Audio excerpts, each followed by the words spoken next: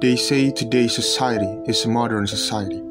The world is filled with great people, fast builders, highly developed technology, as if the characteristic of a prosperous nation.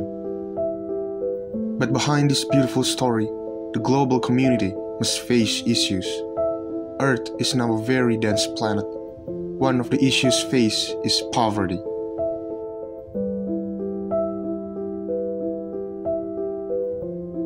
Poverty can cause social inequality.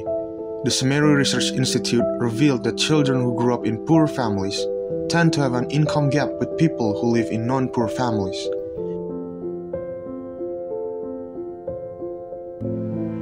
As a result of human activities, now the air is not on our side, and the temperature is heating up to extremes.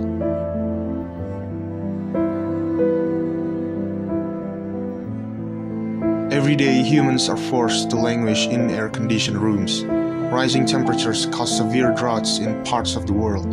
Forests burn. Sea levels rise drastically, causing extreme storms. Coastal cities are swept away and floods kill thousands and displace millions of people. People had to flee to higher ground. Through visual communication design, we will visually see how severe all the social problems that occur in Indonesia are.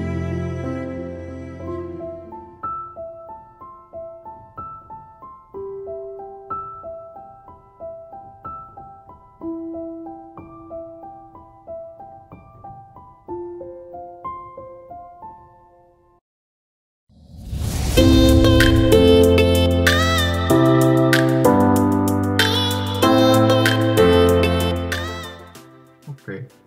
Hello everyone, my name is Mohammad Taufiq, or you can call me Emte. I'm an illustrator and visual artist based in Jakarta. As mentioned before, I'm exhibiting in some countries, and thank you for inviting me for this event. Okay, for the presentation, can I?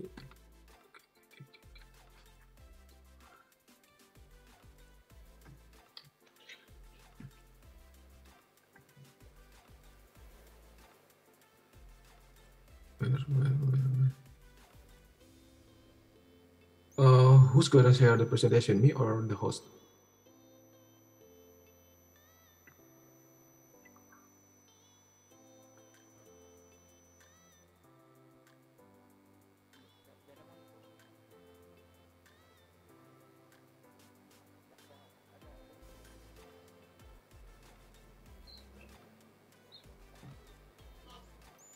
Okay. Hello. Yes, Mr. MT. Who's gonna share the presentation? Who's gonna share the file? Is it shared from me or from the? Yeah. So the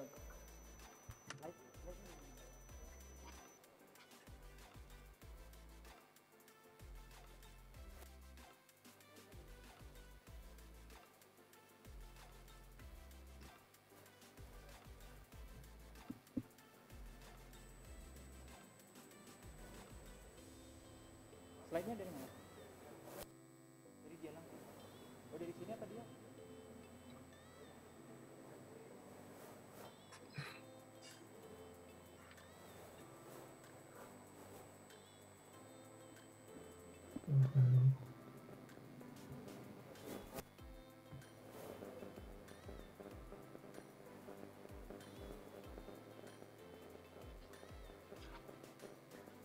Okay. Also, I think you have sent the presentation, right? Yeah. Okay, I sent it to Sahal yesterday. Oh, okay. So I think we could wait a few minutes. So, Mister, where do you currently reside? Are you still doing overseas, or are you still doing things domestically? Right now I'm doing some domestic projects. Not have any plan for exhibition overseas because I don't know what the future holds. And yeah, right now I'm more concentrating on some commercial projects. I see, I see. I heard there's a lot of activism, activism projects these days because, there's stuff like, pay gap, stuff like that. Maybe, are you interested in doing some of those social work? Yes, of course, because because that's a social. That means you can contribute to society as well. Usually, for DKV, what kind of works can you contribute actually? Because, I'm actually from an engineering department, so it's, very straightforward. Yeah, as a designer or illustrator, usually you make an artwork or drawing, and maybe you can make some artwork based on social issue, and you can raise some awareness for people for making a better environment for living.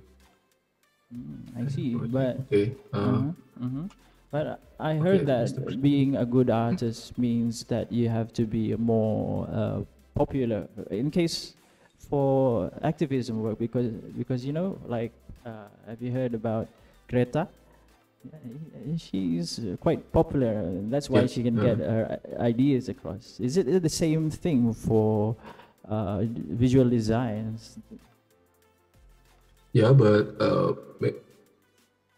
yes, since we since the designer is the man behind the desk, so I think popular in this term is not his face or her face is known by people, but yeah, the artwork is the artwork should be popular, not the artist or the designer.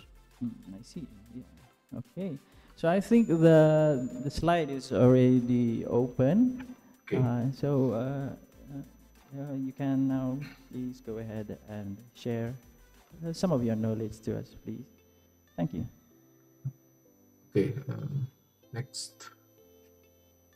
Yeah, this is my personal project during pandemic, because everybody knows that because pandemic, many people cannot meet physically and communicate physically. So thanks to technology, we can still communicate doing conference room like Zoom or Google Meet, and suddenly it changed how we communicate.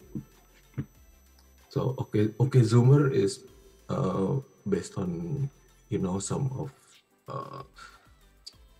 people comments when they say about the older people say something that makes them uncomfortable or to menggurui. So they usually call it okay boomer. I make it as okay Zoomer. Okay, next.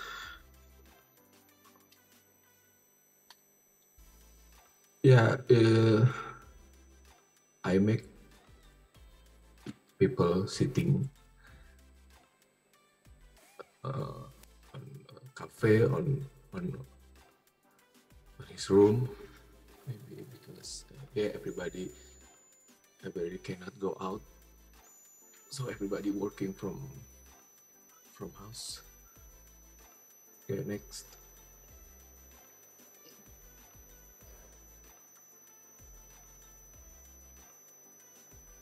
Okay, next.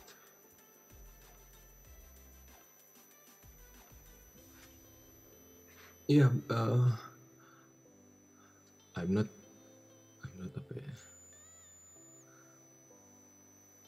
used to speak a lot because I think my artwork or my design, it can speak themselves.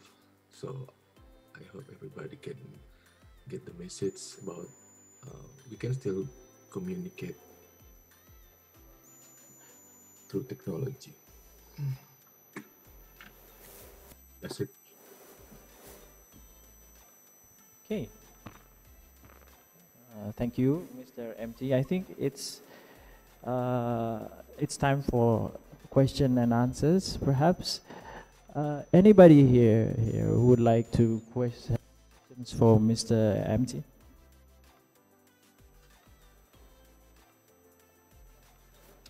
Well, we'll just make it what do you call a happy session, all right? So I think the people from the audience perhaps has anything to say.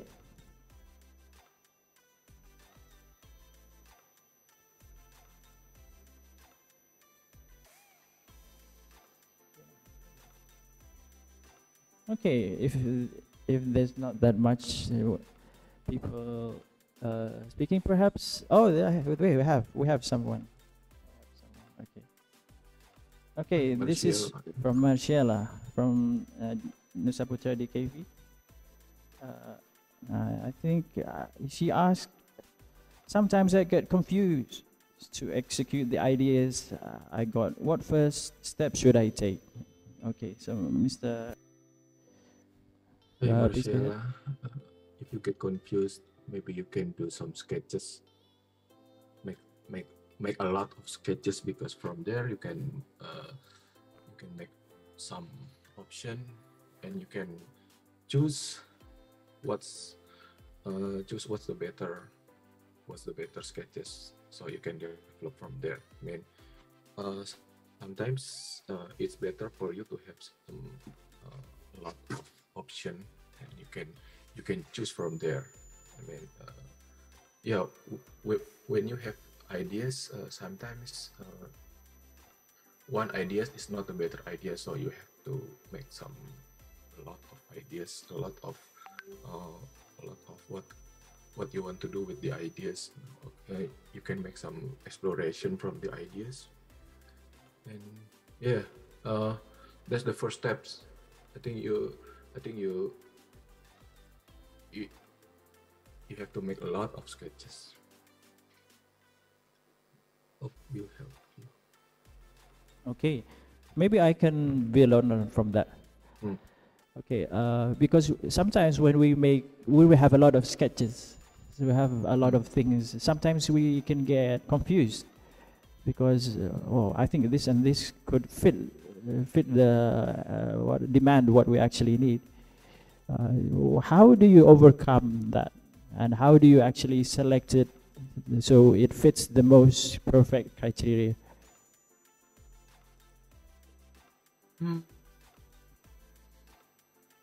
Depending, it depends on the idea itself. I mean, if you want to make some ideas that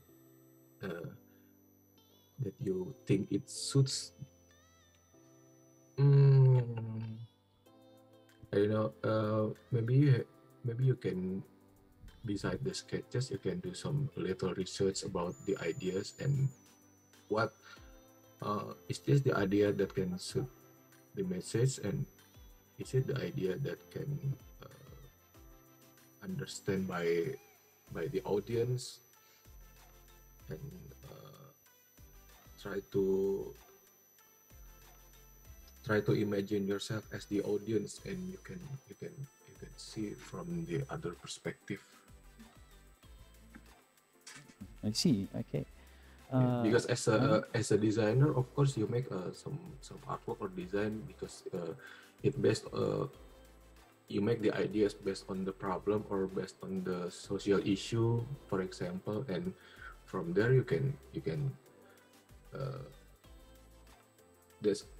the designer always makes a design for the audience, right? And if you imagine yourself as an audience, what would you do? If you will get the message, you will understand the design. Try to imagine yourself as the audience. I see. Okay. Because I'm actually more of an academic, right? For visual design, sometimes there is this criteria, right? But do you think that it's okay for an artist to go, even though it's actually, I mean, the criteria is, for example, A, but I want to make my design to go a little bit different. For example, it goes from, because B is actually totally different, right? But I want to make something like A/B, something like that. Do you think, as an artist, is it okay to do that? Because if you're an academic or a person who's into engineering, you have to do A, or the tolerance is very small, like that. Yeah, I think art is more flexible because if you make the option A/B, or as long it's not too far from the main ideas or the main concept, I think it's okay, and that means you can express about your art sense, maybe, as long as it doesn't, as long as it don't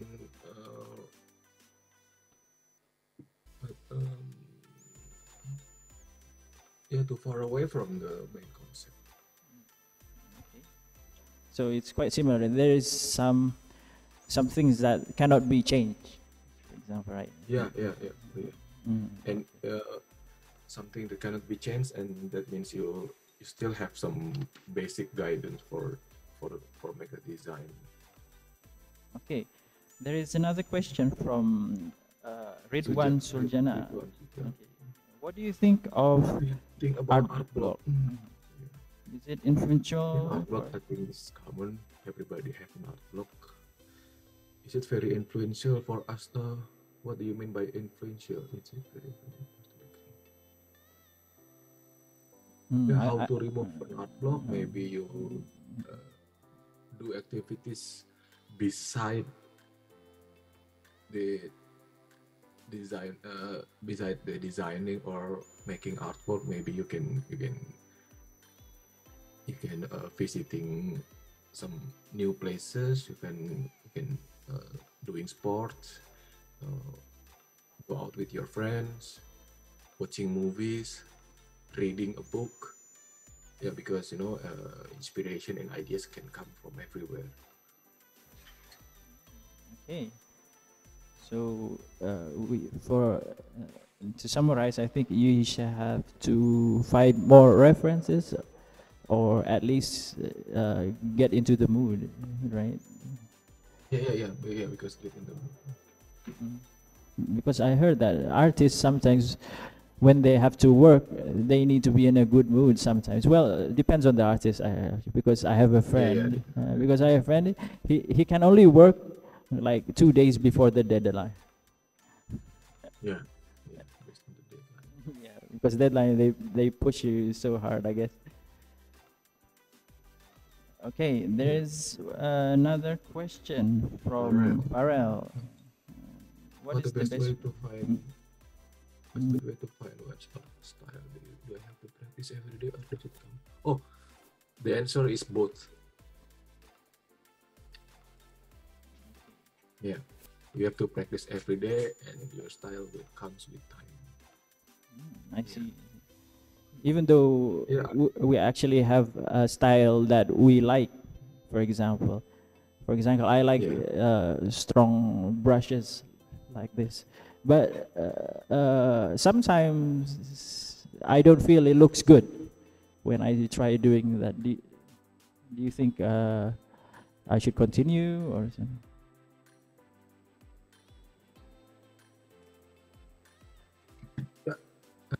Yeah, I think you don't have to think about what's my style or what my art style, because your style is something that other people must see, not you. Yeah, I think it comes with natural. If you of course, if you have practice every day, style will comes naturally. Yeah. What's the matter for you is you have to keep practice every day, because you can explore your ideas, you can explore your techniques, your drawing technique, or you can maybe you have talent in writing. I don't know. Okay. Yeah, but yeah, you have to practice every day. Okay. There's another one from Ridwan. It's still talking about the art style, so I think yeah, we can answer that. Yes, are we allowed to imitate someone's art style? Of course, it's a part of the process. As long as you use it for inspiration, I think it's fine. I mean, I'm until this day sometimes I imitate someone's art. I imitate how the art how the artist is make the color composition, or maybe how the artist make the uh, gesture. Yeah, there's a lot you can learn from other artists to find your own style. So yeah, you can, and that's a part of the process. It's okay. All right. I think we have another question. I think you can open the camera if you want to ask. Okay. I am Salsabila. I want to ask you how to feel confident with your artworks because I have something. Ah, how to feel confident with work? Uh, I think because that's your works. You made it with your own skill, your own apa ya, as long as that the artwork is born from your ideas, yeah, I think you have to feel more confident. As long as it's your works, you have to feel confident, of course. You don't have to, I think you don't have to feel difficult because you already have confidence if you can make your own artworks.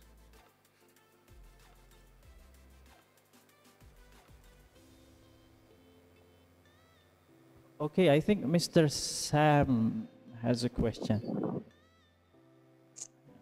Okay. Hi, Mr. Emte. Good morning. Hi. Okay.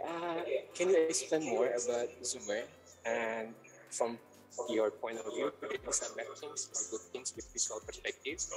And then my second question is, when we know about humanitarian issues, maybe what the color represent about humanitarian issues? Humanitarian issue. Yes.